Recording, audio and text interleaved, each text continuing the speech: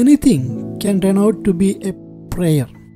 A beautiful melody that you sing to the divine is a prayer. Even a moment of silence caused by deep personal agony can be a prayer. So it happened with Hannah in the first book of Samuel. In deep sorrow, she was praying. Her lips were moving. Prayer was not heard out, but it was a very powerful prayer. During this lockdown, some of our artists have come up with their initiative of a special prayer. They took their brush and started painting beautiful pictures of Mother Mary. It was a prayer of intercession.